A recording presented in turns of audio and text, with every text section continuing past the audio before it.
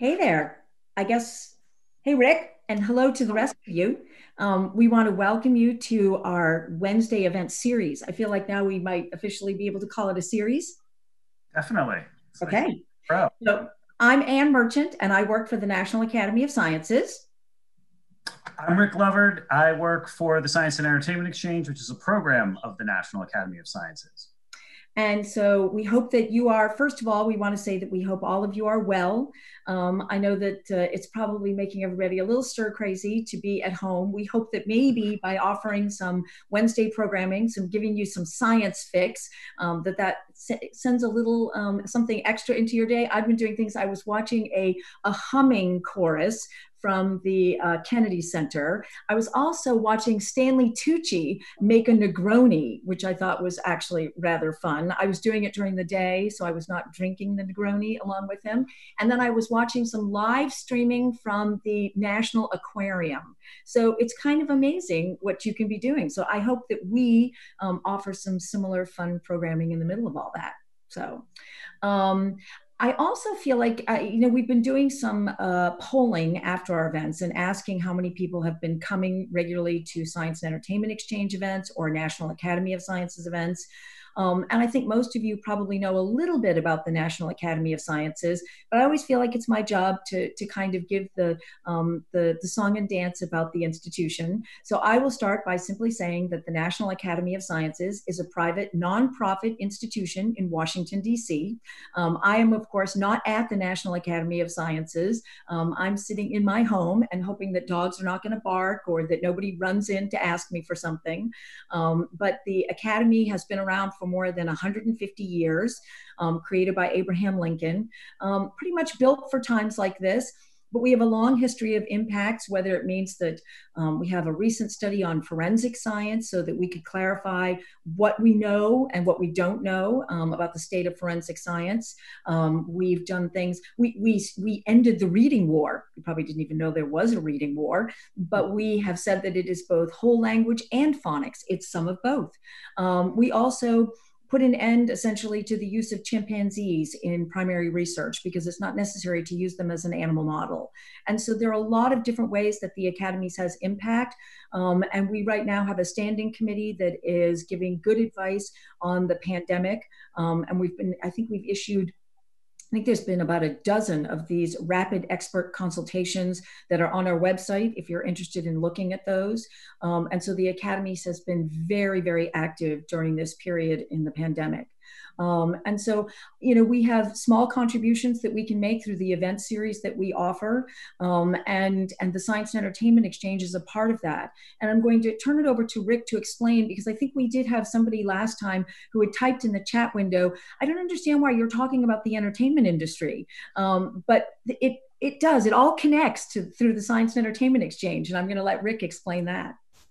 Yep. So I'm Rick Lovard. I'm the program director of the Science and Entertainment Exchange. About 10 years ago, the National Academy of Sciences looked across the media landscape and thought, there should really be a bridge between STEM professionals and the entertainment community in an effort to get more and better science into feature films, TV shows, and video games. We work from a model of inspiration, not necessarily fact checking. We're really just trying to get people engaged and interested in science. Usually the programming that you see, the type of programming that you're going to see today, is for a very select group of people in Hollywood. But you know what? With unusual times come amazing opportunities. And so here we are, able to open up programming virtually. And so we're hoping to do this now forever, I think. Forever is the timeline. And so I just want to thank a couple of people really quickly. The AV team at NAS that makes this happen. Moises, thank you. Courtney, Jeff, and Sachi, that's our team behind the scenes making these events happening. Emily Lordich, who will be live tweeting the event.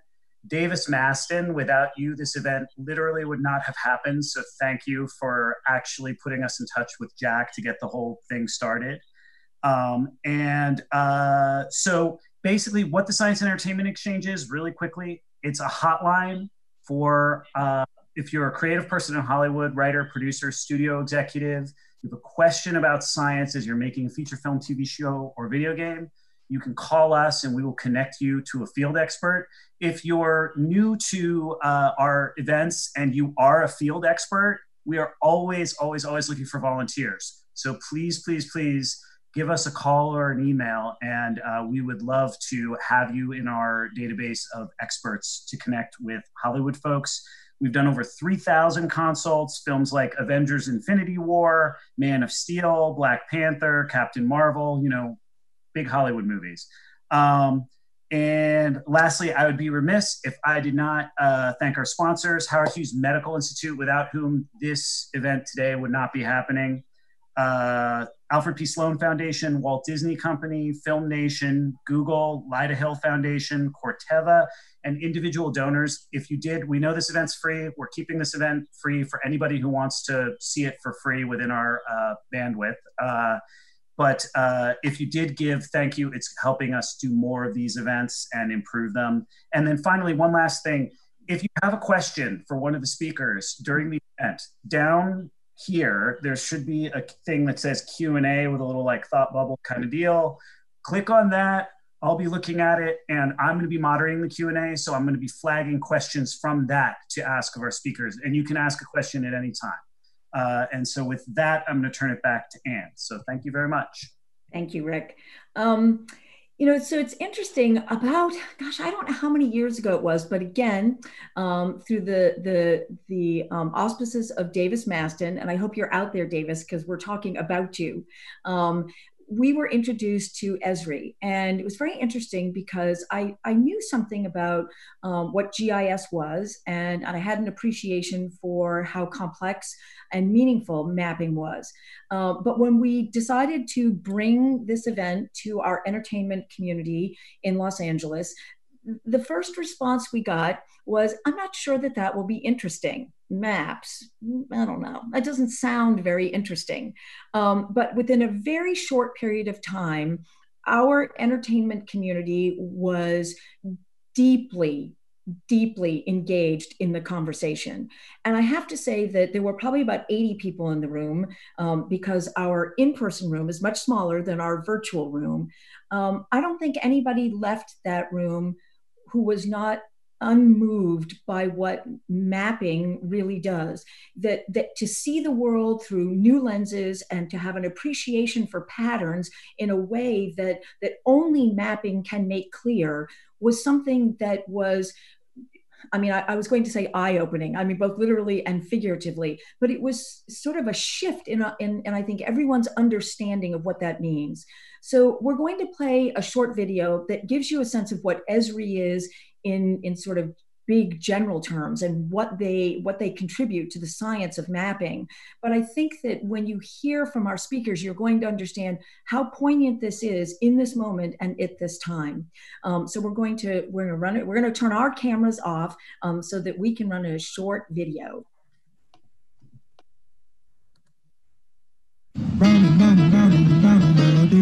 When you look at the world, what do you see?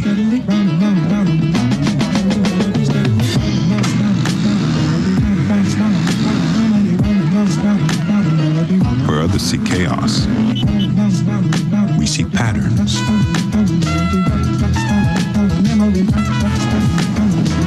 Connections. Relationships. When you use location technology, you can see where things happen before they happen.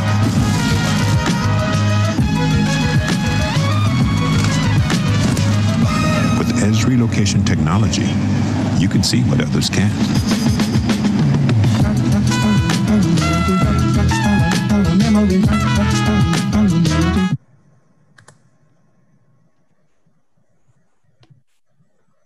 So that gives you a sense of what Esri is in a sort of everyday world. But as we all know, we're not living in an everyday world. So we are extremely happy to have Jack Dangermond, who is the founder and the CEO of Esri, today with us. And he is joined by Esty Garrity, who is the chief medical officer at Esri. And I think that together they will give you a sense of why it is so important that we see the world through new lenses as we try to understand what's happening. So I'm going to turn it over to them and let them take it from here. Hello, everybody. My name is Jack Dangerman, and my colleague here, Esri Guerte, is much smarter than me. She has lots to say, but we're going to be sharing with you some of the work that both ourselves, but even much more importantly, the colleagues that we work with have been doing over the last 6 weeks using geography and GIS to be able to address some of the challenges. Esri? Yeah, I'm very happy to be with all of you here today. And this has been such a busy and difficult, and many have said unprecedented time. And it's also an inspiring time, an incredibly innovative time, lots of amazing things going on. And we're pretty excited to share some of the work that we and mostly our customers are doing.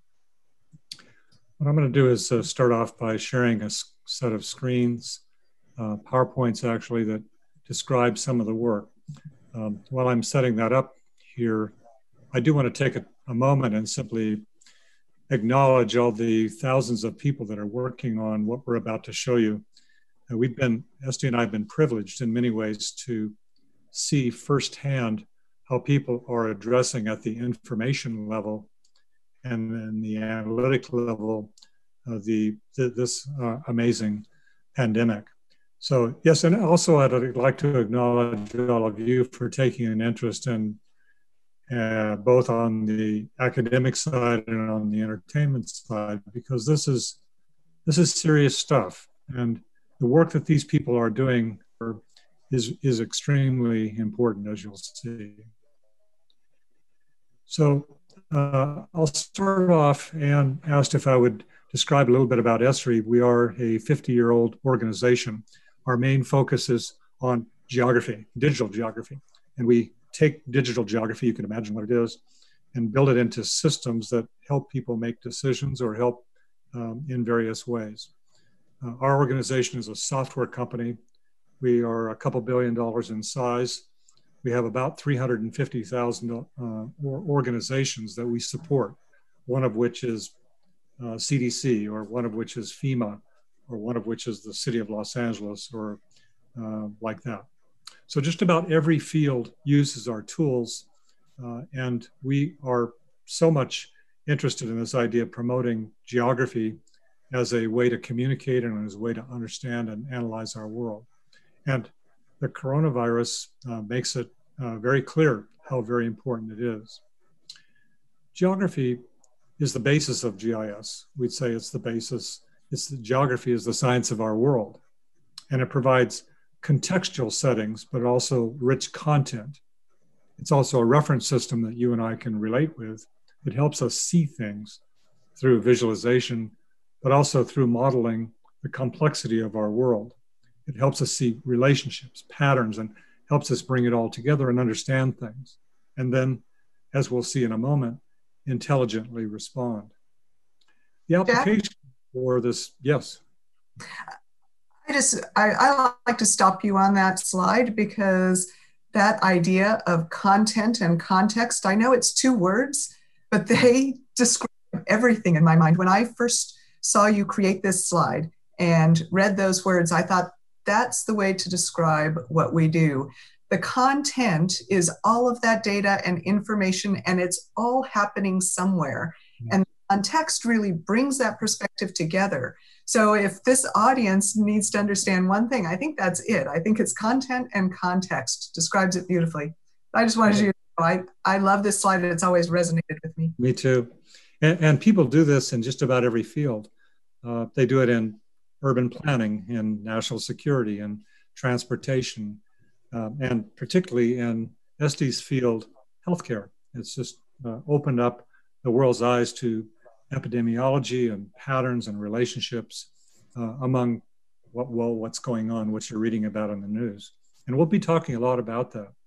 But let me just back up here and say, demographics, most of you are aware of the census. We're doing it this month, actually. And out of the census, we can have insight into the demographics and patterns of our country. mapping and digital mapping and GIS actually are supporting virtually all of these kinds of applications, from homelessness to mosquito control to lead poisoning. So Esti's whole world is caught up in these kinds of applications. Yep, absolutely. Esti, you must have thousands of customers, like big hospitals, the Kaiser, Loma Linda University, Johns Hopkins, CDC, WHO. These are all hospitals and governments. And in government, it ranges from public health departments to social services when you think about homelessness, and even pharmaceutical companies and health insurance plans. They all need this kind of information. So what is GIS actually? It's an information system. Most of you are familiar with accounting systems. This is an information system about geographic stuff, both physical stuff and demographic human geography. It's a system to manage geographic data and then apply it in various ways. And it starts by abstracting what we know, geography, and then it allows us to integrate different parts of geography. Like I like to think of it as integrating different ologies, geology or climatology or sociology or geology. You know, you can bring it all together by digitally abstracting the world and then analyzing those relationships and patterns and processes. This is basic science, but it's also visual, and it's something that most people can understand through maps. In the coronavirus, it's been used as an information system. GIS people, a little support team, will stand up some layers of data, and then they can do surveillance and planning, do logistics, they can do field operations, get reporting in from the field, like what's going on in nursing homes in real time right now. And then it has dashboards associated with it where you can actually see, like the Johns Hopkins dashboard that many of you are familiar with. So you can actually track the virus and its spread in real time. And that's very engaging. People can actually look at it like they look at the weather. And this community that Esti and I live in has just jumped up and started applying their practices of geographic knowledge, collaborating, sharing approaches. It's just a miracle to watch them in action. And I think that's kind of what we want to share here today, is their applications are first helping their organizations, whether it's businesses or government agencies or the society in general, understand or situation awareness. This is the snap of yesterday's Johns Hopkins map, now 3 million people confirmed. And you see it at state levels, dashboards there, in cities, in counties. We're running the WHO dashboard up in the upper right. And it's just intriguing to not only watch the measurements, but also watch the models and their forecasts. Speaking about forecasts, one of the applications is to predict the spread and impact on hospitals. Many of you have been hearing, and probably sick of hearing, the sort of model, the curve as it's spoken about. These graphics here show this curve. I think this is I'm not sure, but I think the one on the left is in California. You can sort of see the dark blue line is with intervention, the light blue line is without intervention, in other words, staying at home. And some of these models, and there are a number of them, are projecting not only the decline this summer, but then another spike next winter. We don't really know altogether, but there are models and theories about this that are pervasive.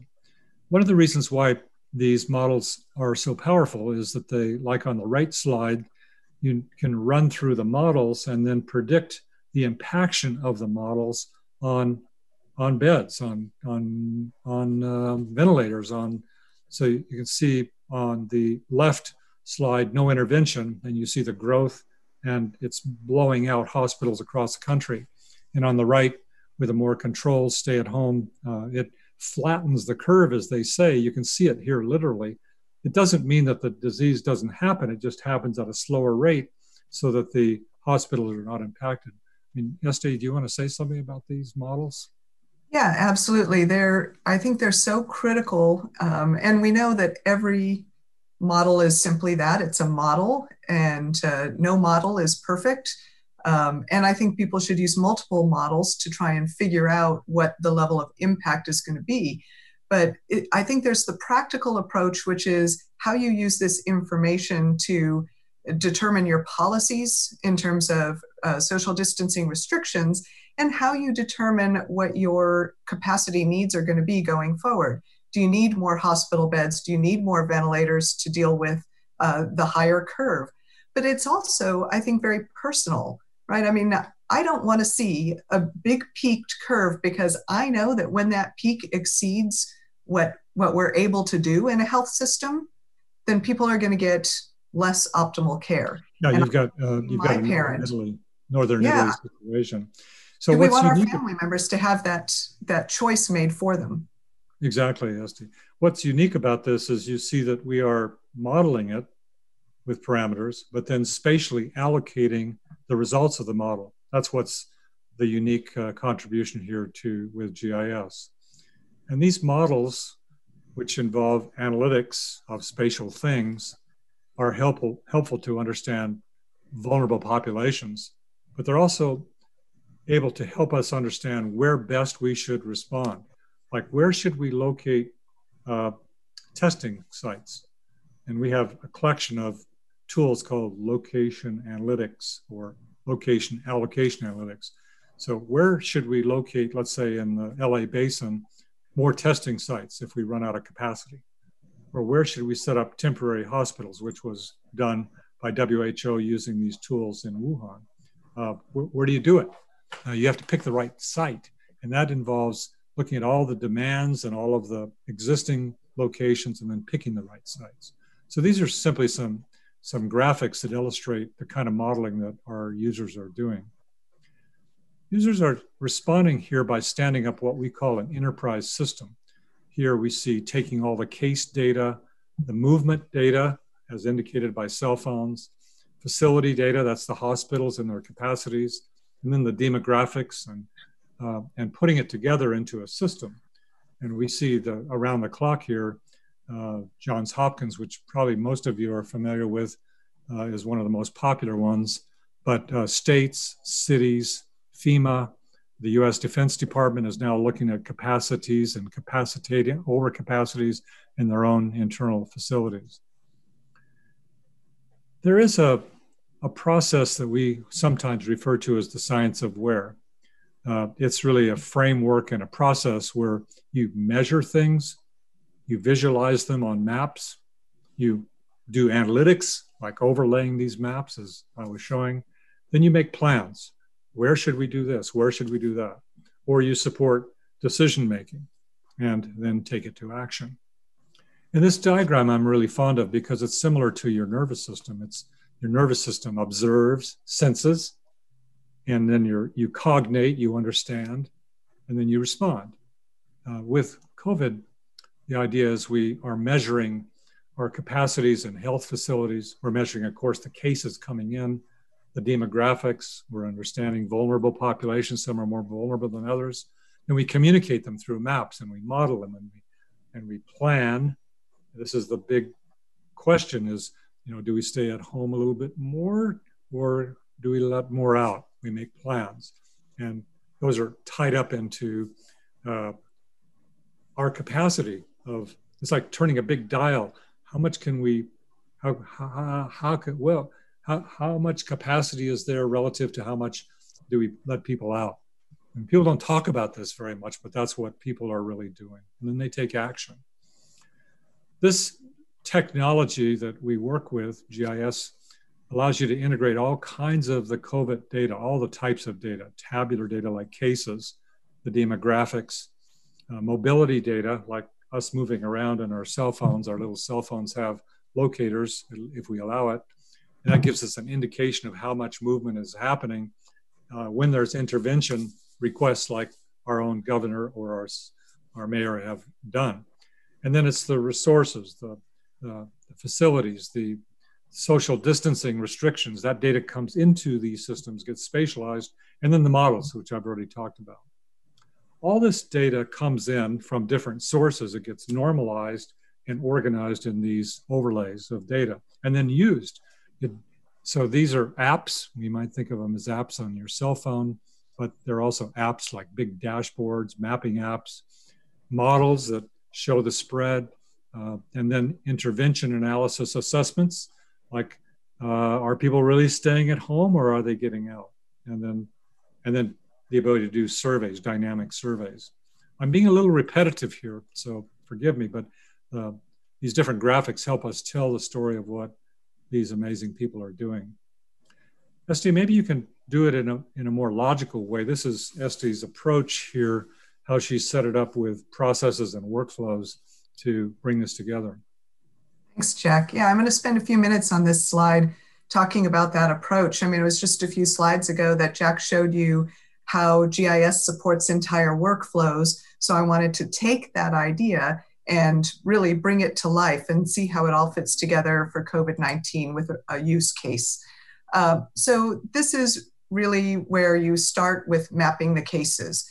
And mapping the cases with all of the dashboards that you've seen, I mean, that gives you a sense of your current situation, right? We call that situational awareness. What is the current state of affairs?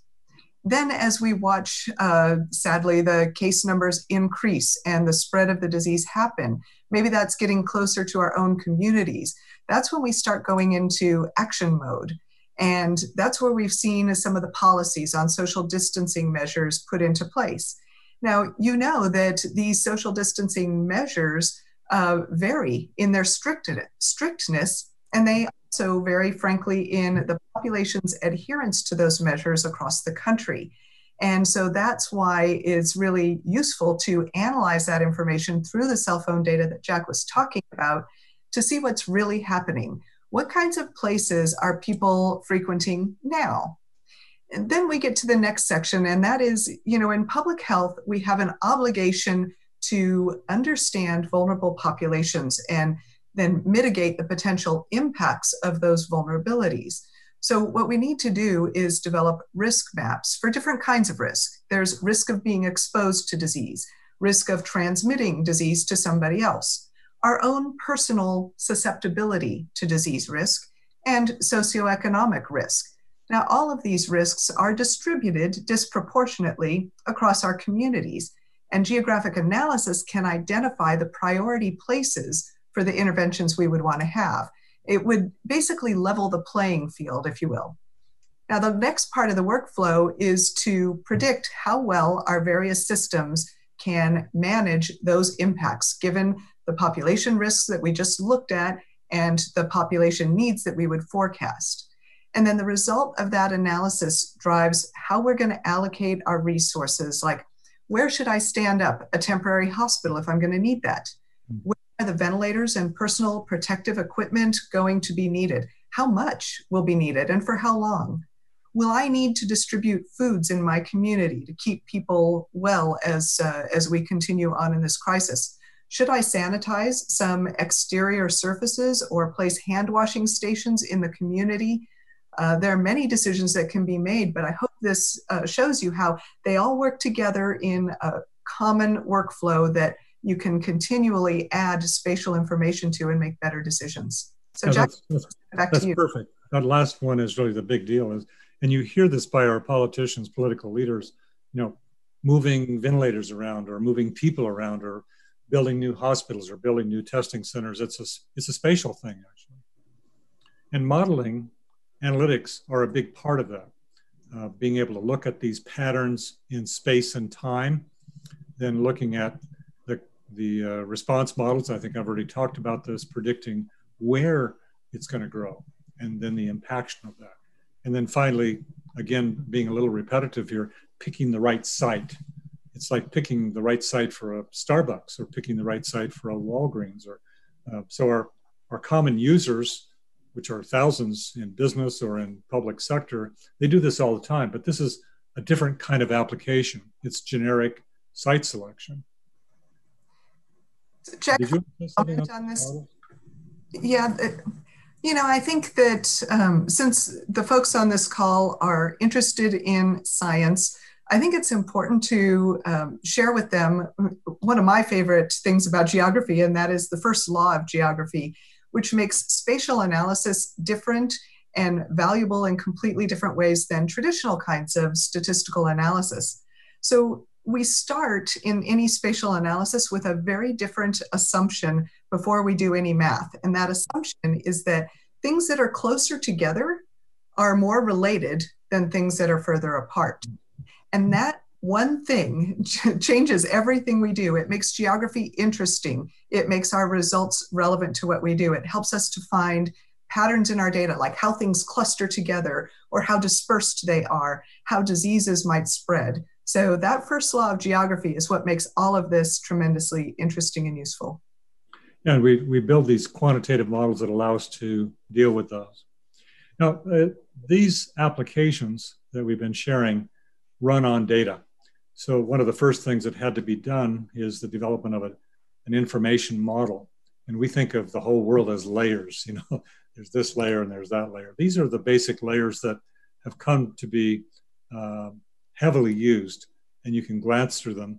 But you can see in the little diagram on the right, it's basically tabular data linked to geography and then being able to overlay and analyze these geographic phenomena. It's again back to what Esri said, context and content.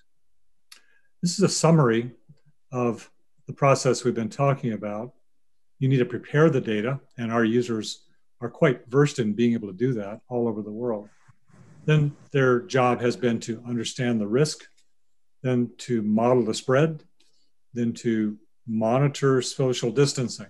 This has been such a phenomenal thing. I mean, I'm dying to share with you one of the observations we've seen so far, which is think of a map where people are moving around. That is, their cell phones are moving around. And I can just say that after the declarations for intervention, people stayed at home more.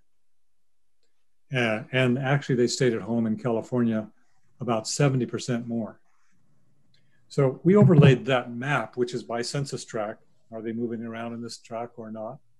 We overlaid that on top of demographics because we were interested who is staying home and who is not. Is it the rich people who are staying home or not? Is it the people who speak English or the Hispanics that don't? Is it the farm workers or is it more the factory workers? Who's staying at home and who's not? So I'd just postulate this question to you before I give you the answer. Who do you think it was? It turns out that almost uniformly across California, this was the first, mid-March drop.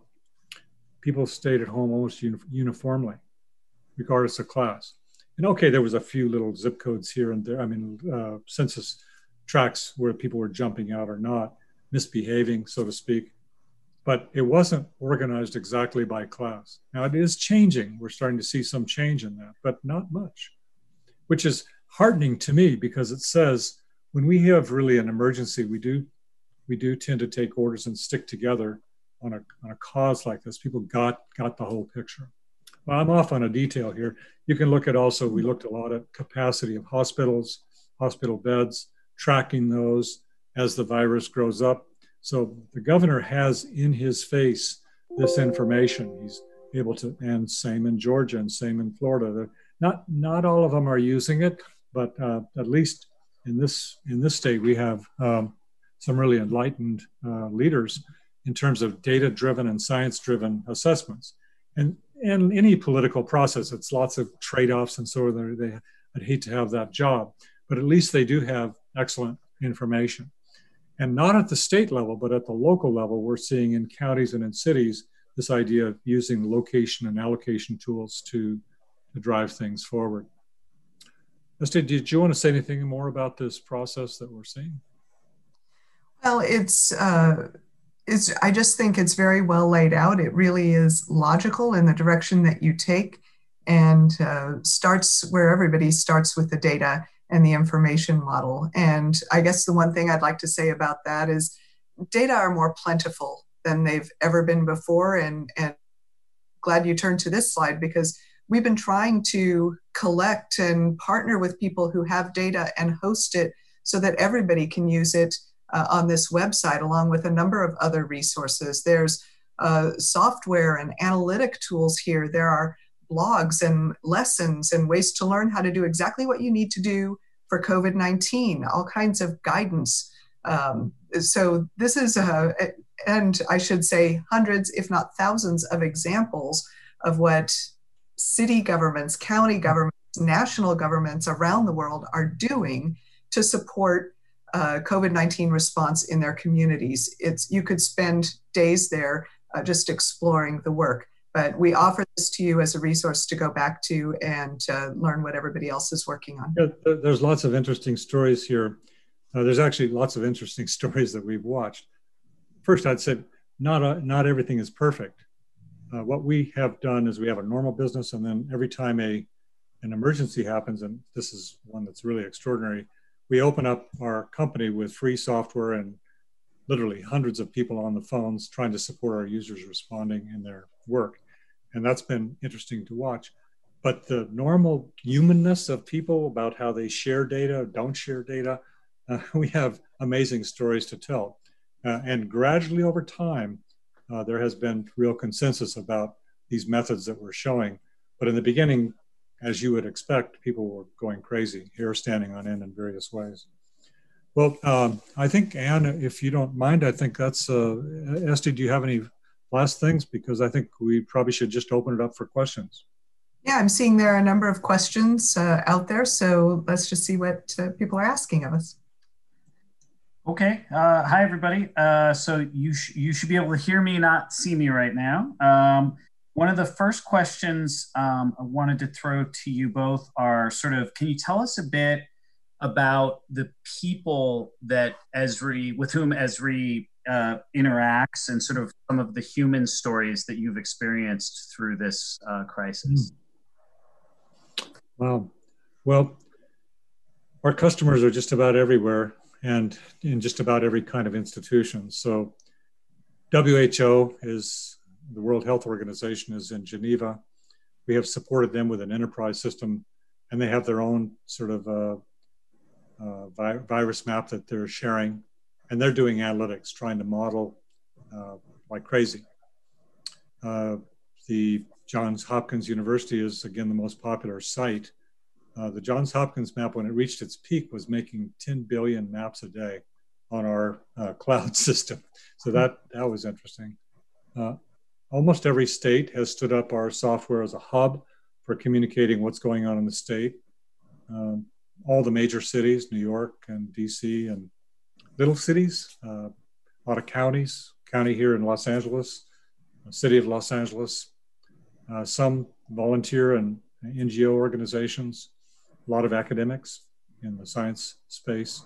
There we're trying to work especially on some of these models, like the CHIME model of University of Pennsylvania, which is the one that we've integrated in with our tools and others. And then, Esty, you have a lot of hospital users that are using it to look at their capacities, hospital systems like Kaiser. Yep, absolutely. That's a great example. Kaiser has always been interested in looking at their capacity. We've been working with Providence St. Joseph Hospital, health system, I should say, who's looking at how they spend what is literally billions of dollars per year in community benefit dollars to support the COVID-19 in their communities around their hospitals, and trying to make sure they do this in an organized, non-overlapping way. And in fact, they're partnering with Kaiser and Dignity Health and Adventist Health to bring all of those systems together. You may not know this, Jack, they're using hubs as a common communication platform, just like the hub website that we showed the audience here, so that they can share best practices and support in an aligned way the communities that they serve. It's been really inspiring. Well, another way to answer this question is there's different levels of people. I mean, there's governors, and they're aware of it. In our state, we have a really good governor. I mean, in terms of geographic literacy, that's how I ranked him. He's really smart. He understands maps and works with data-driven stuff. But his staff, you know, they divided up into different agencies, and coming. The frank situation is that health agencies versus emergency management agencies versus other agencies are all trying to struggle to get their data to help the problem. And so you get data sharing and data scenarios of frustration in the back offices as people are trying to put these things together. And people are learning new things. It's not all out of the box. We've had to literally invent it as we're going along, because it's a different kind of approach. I think there's you're talking about sort of the top-down approach and some of that data-driven emphasis by some of our leaders. There's also a bottom-up approach. I mean, we've seen some individuals who know GIS, and maybe there hadn't been any emphasis in their health department or their government office on creating a map, and they create a dashboard, and it goes straight to the governor and becomes the thing now that everybody's focused on. So we've kind of seen that push from the individual who has a belief they know they can be of service, and then the top-down approach, trying to get everybody aligned on the same page. It's been very interesting to watch. It's actually quite overwhelming, because you see people in all stages of emotional upset. I mean, right? It's touching, really, to see them. So minor point of clarification, there have been a few references in the conversation to this state and our state. That's California we're talking about. And then so we have a few questions about how Esri gets data both now and into the future, as we're talking about sort of contact tracing and trying to keep people safe into the future. Like, how do you weigh potential privacy concerns with the public good? Well, first off, it's usually not our data, although we have a lot of data that we curate. We're basically tool builders, and people pretty much in all the states are using our tools, which we've made available for free to every state, to be able to take their own data and pour their own data into it to be able to make their own maps. There are some aggregators, like Johns Hopkins is actually an aggregator from counties and cities and states all over the world, countries all over the world, to be able to make that map. So they're doing the data integration thing.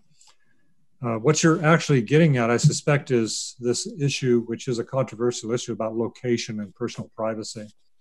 And it is a open debate and discussion right now in our field, is how much do we let others know about where we are? Because by knowing where you are, you know a lot about you.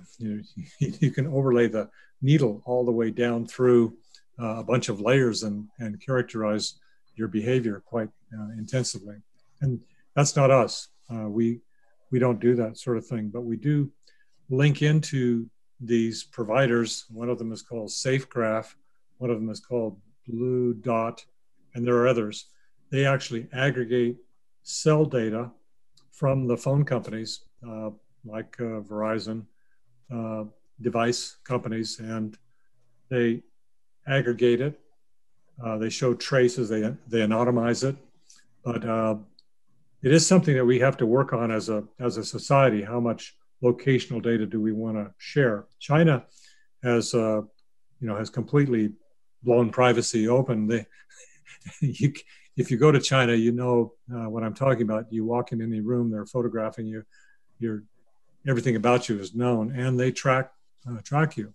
So people have suggested, although we're really not sure, that the tracking of individuals help them keep it into a box. When somebody encountered a disease, other people would be notified who had come into touch with them. And Apple and Google, you may have read, have created a kind of consortium to be able to get this kind of information and message it out directly. Our world is not so much consumer focused like that. It's largely analytic focused with big data that is more in an aggregate form. So we have not had to hassle or be hassled by the privacy information, but it is a big subject. I mean, Esther, you probably have some things to say about it as well. I get to talk about privacy just about every single day. I will comment really specifically on the idea of contact tracing, since that was brought up in the question. And traditional contact tracing is an epidemiological method for understanding person to person to person exposure when you find somebody who's had an illness. And is usually included only in terms of place names, like, oh, I was at the convention center. It's not, people don't record in traditional contact tracing XY coordinates. And I think one of the big questions before us, and maybe this is something that all of you will do as you write your stories and think about this, is do we need to change the conversation about what contact tracing is? Is it useful to connect a person's exposures to a place?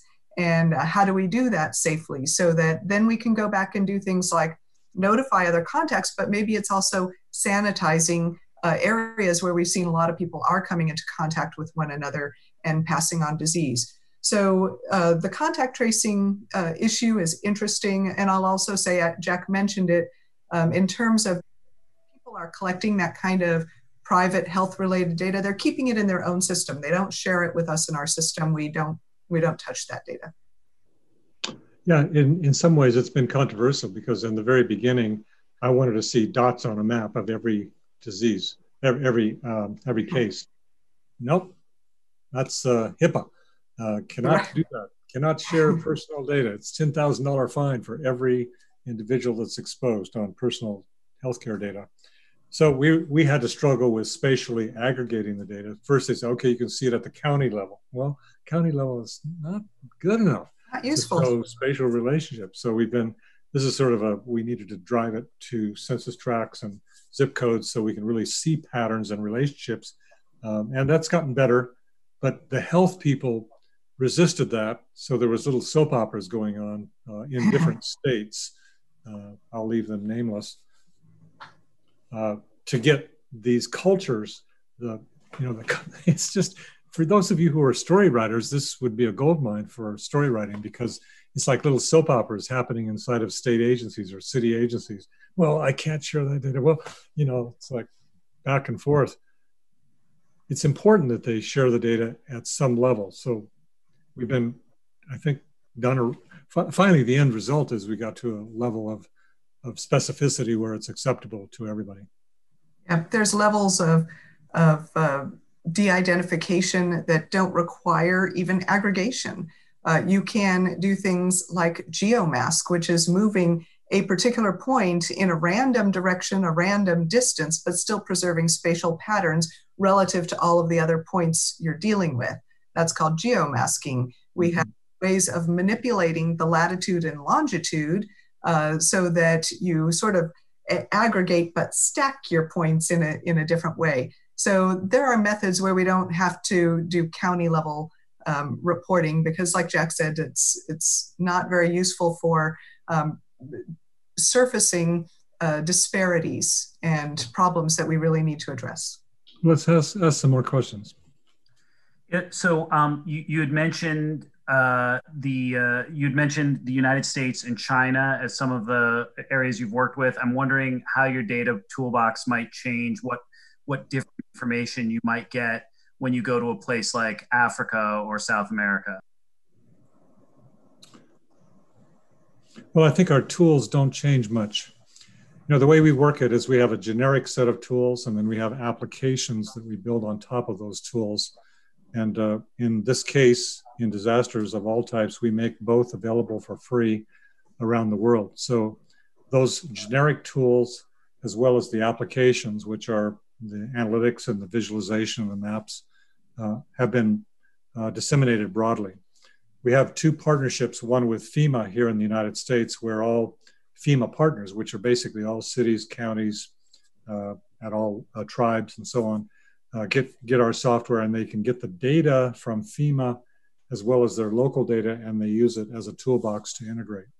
Outside the US, our partner is WHO, World Health Organization, and they're the head of the whole organization, who's pretty darn good, by the way, has met with us on numerous occasions and gone out with their member countries to allocate our tools to stand up in ministries of health, the same tools and the same apps, but with the local data. Now, these countries are not just impoverished in some cases in Africa and South Asia, but they also are impoverished with respect to data. So it's hard to get the full value out of our tools. But some of our tools actually allow you to collect data.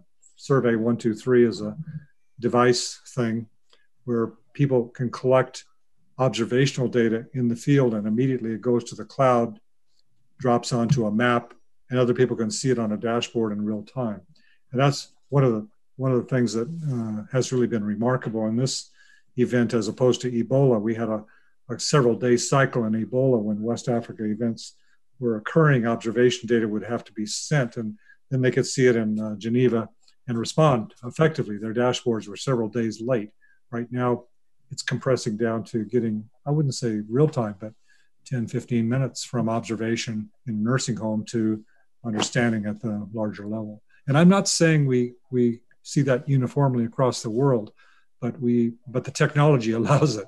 It really is the local policies, the local people that wake up and are strong enough to really realize those applications, those kind of architectures, I mean.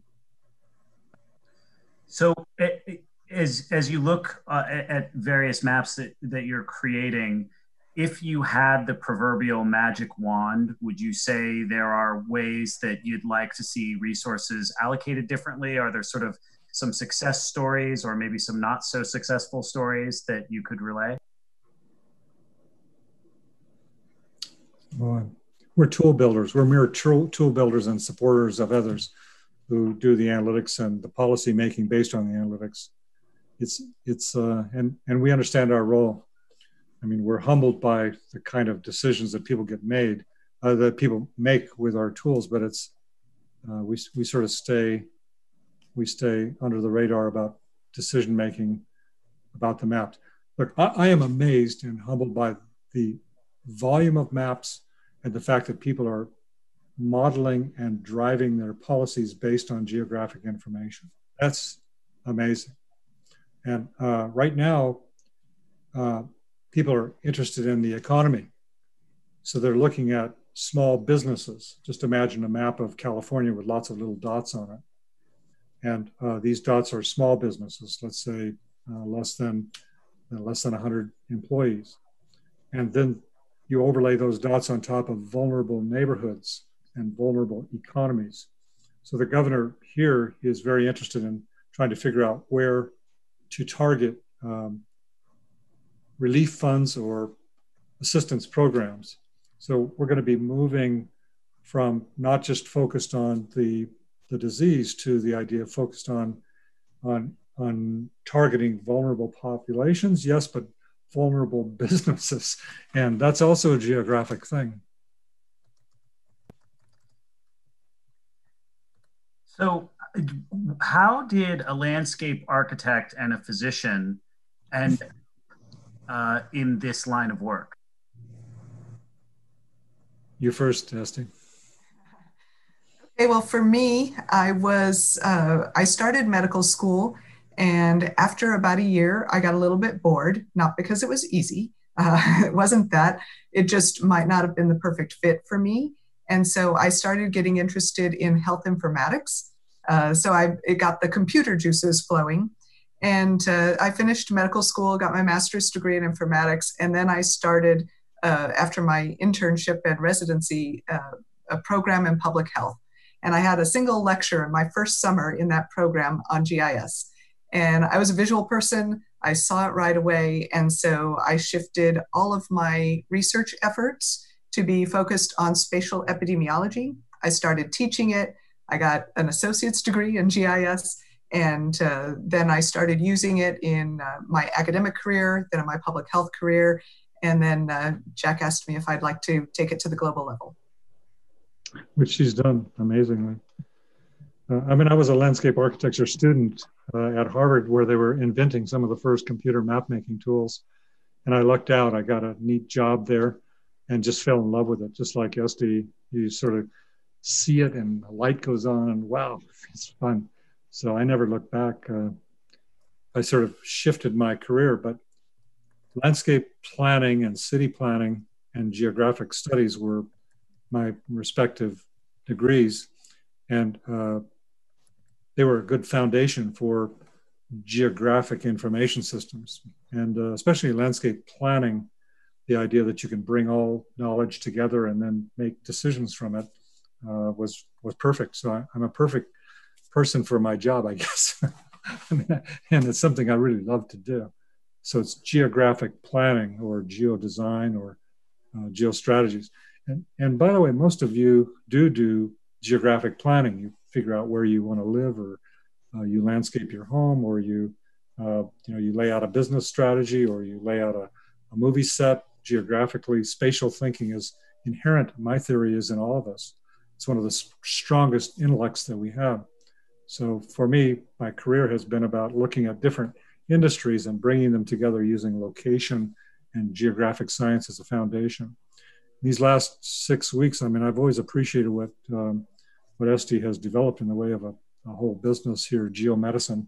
That's what I like to call it. But it's sort of all come home that the problem solving that she and her teams are doing, the diseases, they're sort of like, they're really showing the world through mapping that we're all interconnected. All people are interconnected. And they're not only just interconnected among each other, but they're also interconnected with nature.